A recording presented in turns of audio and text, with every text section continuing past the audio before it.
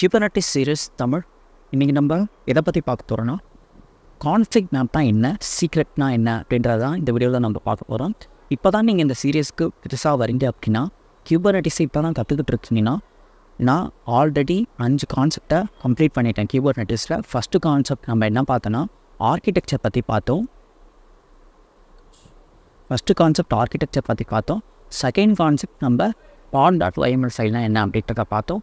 Third concept deployment.yml ஃபைல்னால் என்ன அப்படின்றத பார்த்தோம். ஃபோர்த்து கான்செப்ட் நம்ம service.yml ஃபைல் எதுக்காக யூஸ் பண்ணுவாங்க, சர்வீஸ் டிஸ்கவரினா என்ன, கிளஸ்டர் ஐபினா என்ன, நோட் ஐபினா என்ன, லோட் பேலன்சிங்னா என்ன, இதை எல்லாத்தையுமே நம்ம பார்த்தோம்.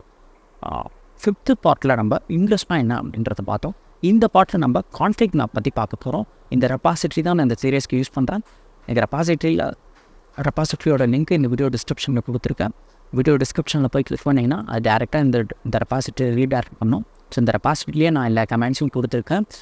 நான் என்னென்ன ஃபைல் தான் யூஸ் பண்ணுறனோ அதை எல்லாத்தையுமே நீங்கள் இங்கேருந்தே எடுத்துக்கலாம். ஓகேவா? இப்போ நீங்கள் பண்ண வேண்டியதுனா என்னென்னா உங்கள் கையில் ஒரு நோட் அண்ட் பென் இருக்கணும். நான் சொல்லும் போது பாயிண்ட்ஸ்லாம் நோட் பண்ணி வச்சுப்பாங்க.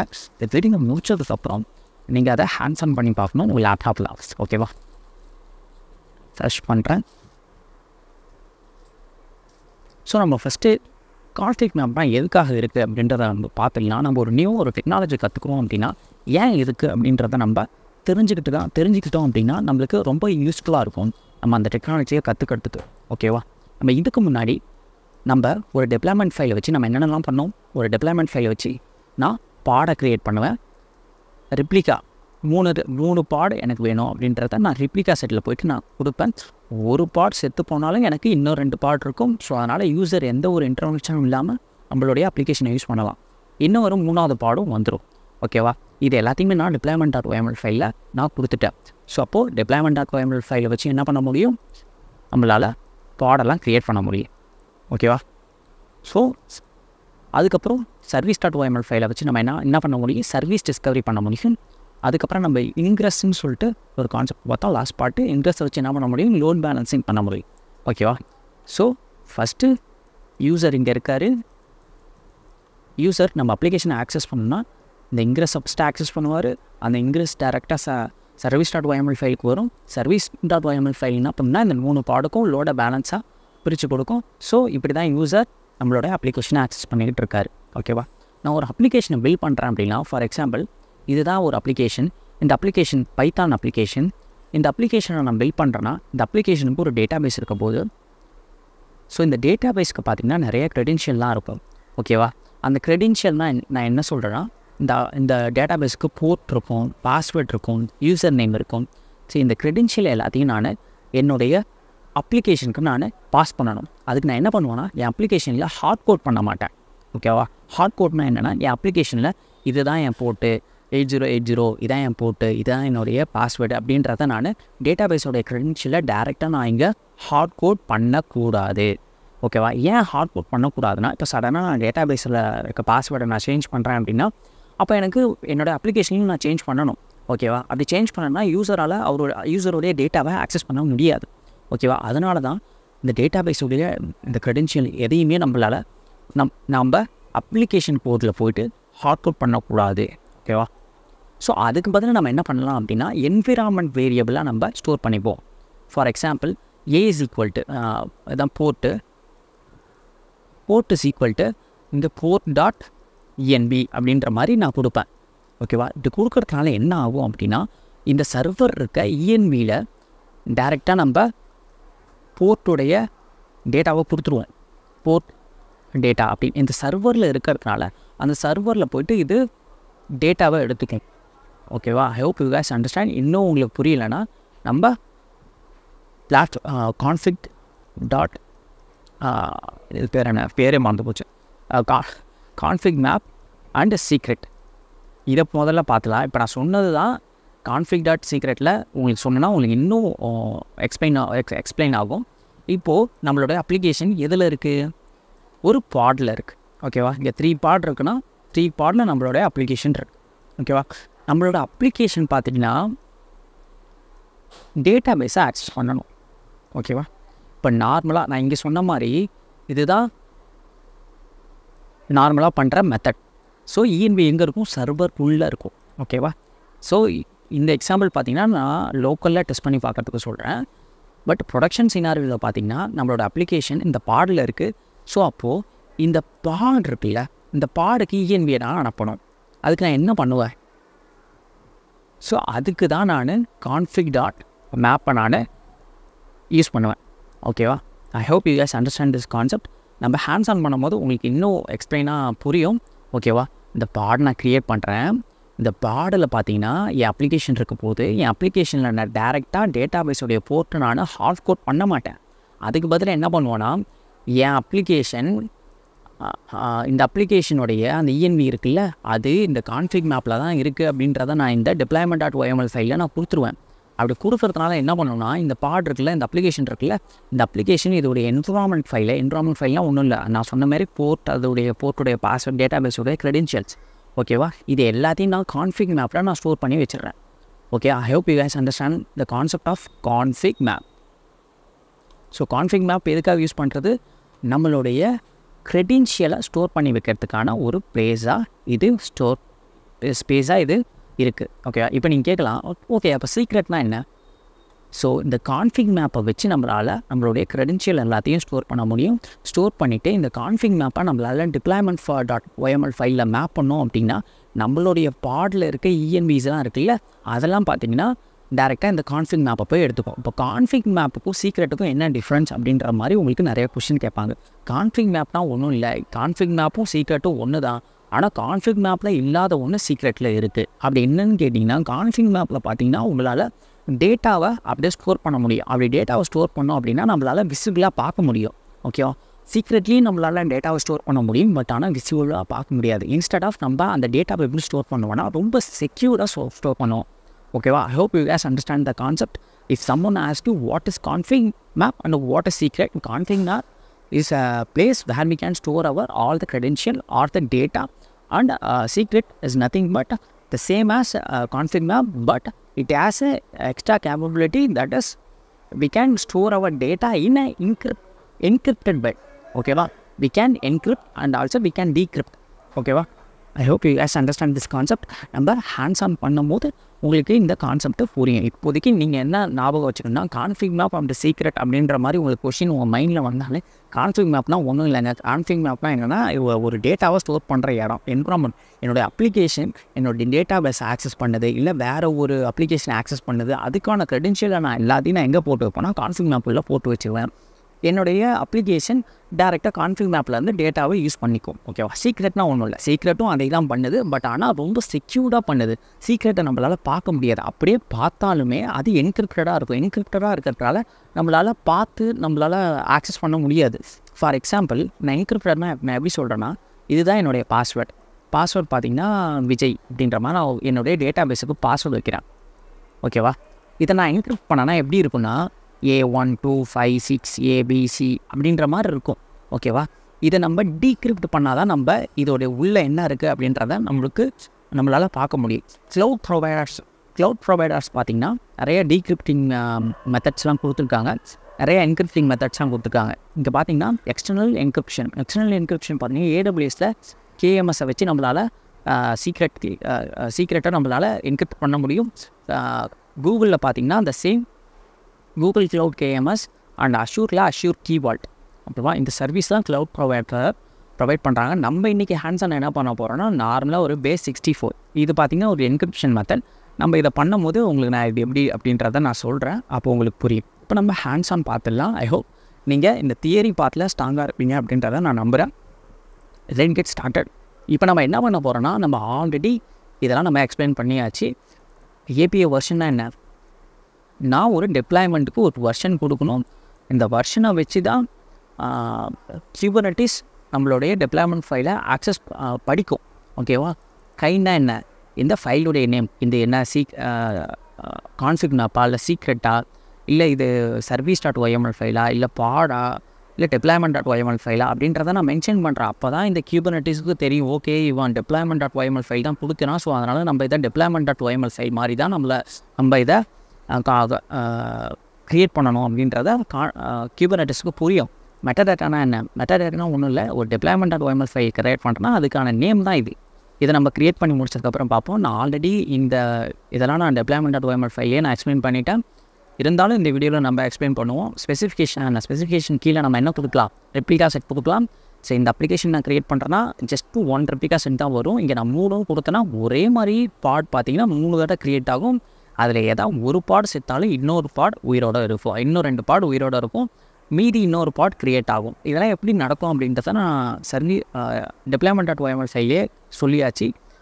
deployment கண்ட்ரோலர் க்ரியேட் ஆகும், ஒரு பிகா செட் கண்ட்ரோலர் க்ரியேட் ஆகும். அதெல்லாம் என்னென்ன வேலைலாம் பண்ணோம் அப்படின்றத நம்ம deployment.yml ஃபைலே சொல்லியாச்சு. புரியலன்னா போட்டு இந்த வீடியோ டிஸ்கிரிப்ஷன்லேயே நான் கொடுத்துருப்பேன். ஐ திங்க் பார்ட் 3ன்னு நினைக்கிறேன். பார்ட் 3 க்ரியேட் பண்ணி நம்ம பார்த்துருங்க. செலக்ட் டாஸ்க் எதுக்காக யூஸ் ஆகும் அப்படின்றத நம்ம service.yml ஃபைலே எக்ஸ்பிளைன் பண்ணியாச்சு.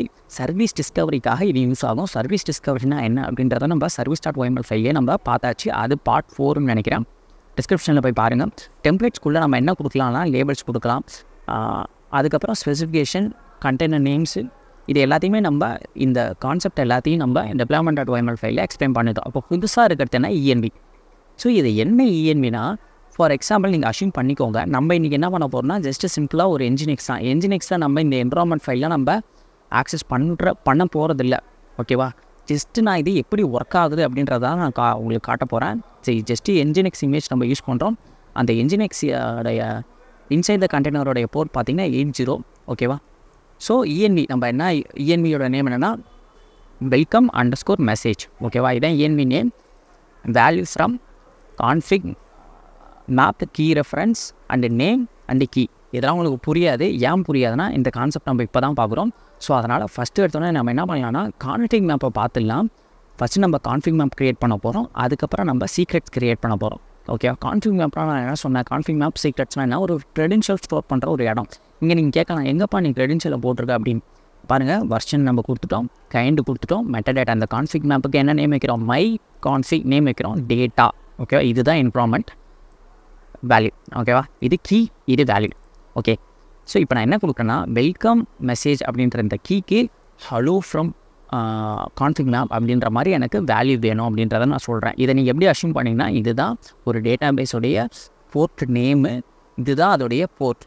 இங்கே எப்படி இருக்கணும், போர்ட்டுன்னு இருக்கும், இங்கே 5080 இருக்கும். அப்படி இல்லைனா இது data பேஸுடைய user name R password, இங்கே எப்படி இருக்கும், அதோடைய பாஸ்வேர்ட் இருக்கும். I hope you guys understand this concept. Let's run this config.yml file. நம்ம config.yml ஃபைலை ஃபஸ்ட்டு நம்ம க்ரியேட் பண்ணிடலாம். இப்போ நீங்கள் கேட்கலாம், நான் ஃபஸ்ட்டு config.yml ஃபைலை தான் க்ரியேட் பண்ணலாமா, நான் ஏன் deployment.yml ஃபைல் பண்ணிவிட்டு அதுக்கப்புறம் service.yml ஃபைல் பண்ணிவிட்டு அதுக்கப்புறம் நான் பண்ணக்கூடாது அப்படின்னு. அப்படியும் பண்ணலாம், இப்படியும் பண்ணலாம். ஓகே, ஸோ யூடியூப்ன்ற ஃபோல்டருக்குள்ளே config.yml ஃபைல்னு இருக்கும். ஸோ இது ரன் பண்ணுறதுக்கான கமெண்ட்ஸ் என்னென்னா, ஃபஸ்ட்டு நம்ம மினி கியூப் ஸ்டார்ட் பண்ணணும். So it takes some little bit time.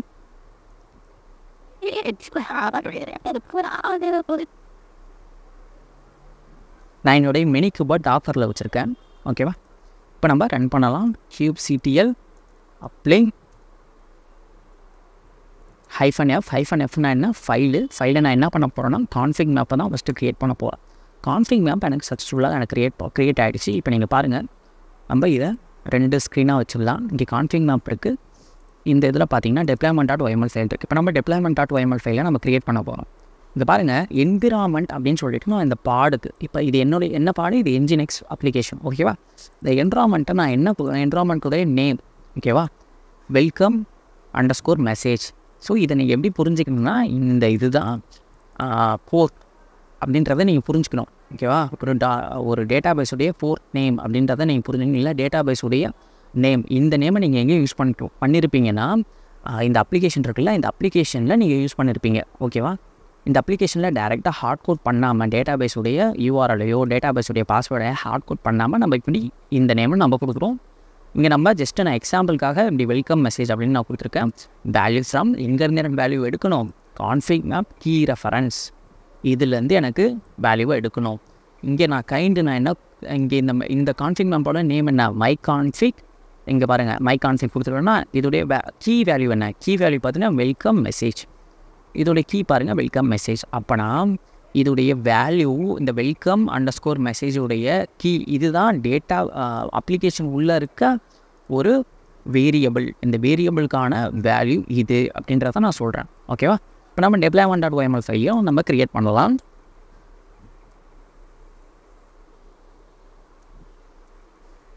deployment.yml ஃபைலும் create ஆகிடுச்சு. நம்ம வெரிஃபை பண்ணிக்கலாம் க்ரியேட் ஆகிடுச்சா இல்லையான்னு.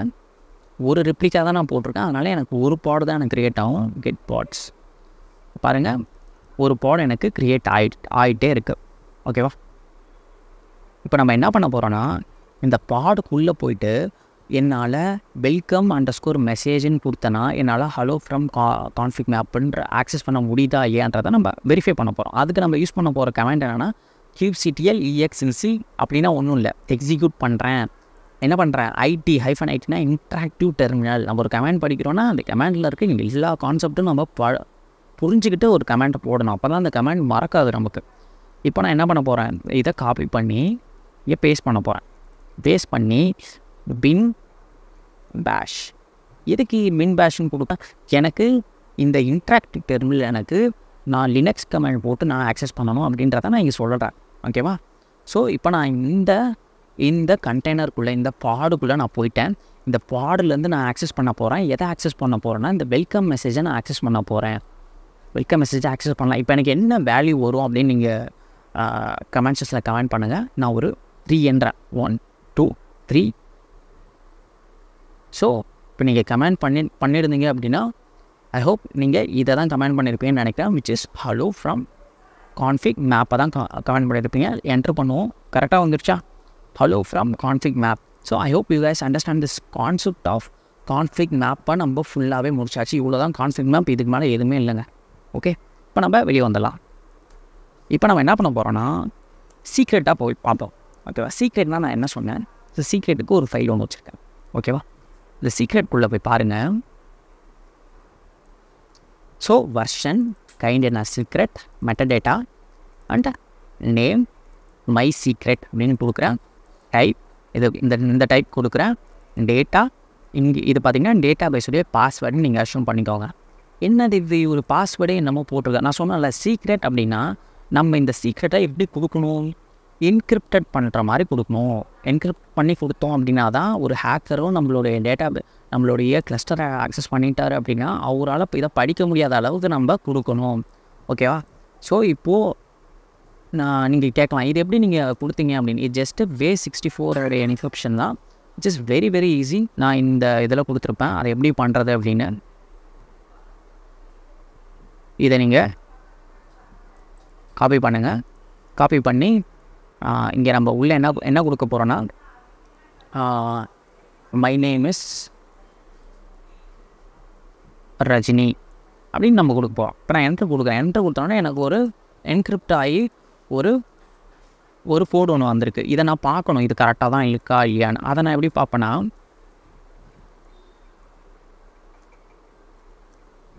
அதே base64 decode. ஸோ டீகோட் பண்ணனா மை நேம் இஸ் ரஜினி அப்படின்னு வருதா. ஸோ இப்போ உங்களுக்கு புரியுதா இந்த சீக்ரெட்னா என்ன அப்படின்னு. ஸோ அப்படியே நம்ம இதை காப்பி பண்ண போகிறோம்.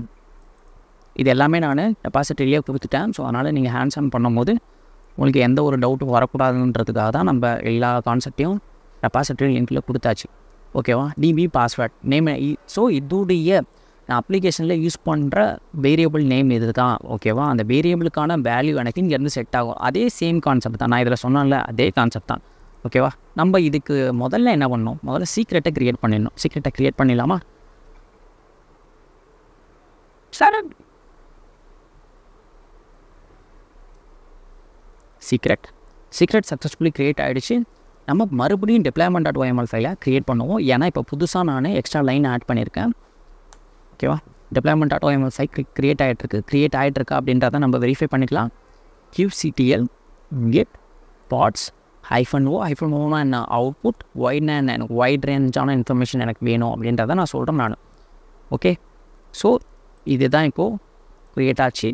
இதுக்குள்ளே நம்ம லாகின் பண்ணி பார்த்து நம்ம இப்போ என்ன பண்ண போகிறோம்னா, முன்னாடி என்னால் என் அப்ளிகேஷன்லேருந்து என்னால் இந்த வெல்கம் டாட் மெசேஜ்னு கொடுத்தனா என் வேல்யூ என்னால் ஆக்சஸ் பண்ண முடியுது. இப்போ நம்ம டிபி பாஸ்வேர்டுன்னு கொடுத்தனா நம்மளால் ஆக்சஸ் பண்ண முடியுதா அப்படின்றத நம்ம பார்ப்போம். டிபி பாஸ்வேர்டு கொடுத்தனா என்ன வரும் நீங்கள் கமெண்ட்ஸில் கமெண்ட் பண்ணுங்கள். 1 2 3. ஓகேவா? நீங்கள் கமெண்ட் பண்ண மாதிரி சீக்ரெட் பாஸ்வேர்ட் தான் வரும். Okay, so let's enter into this pod. For that we need to use the command called kubectl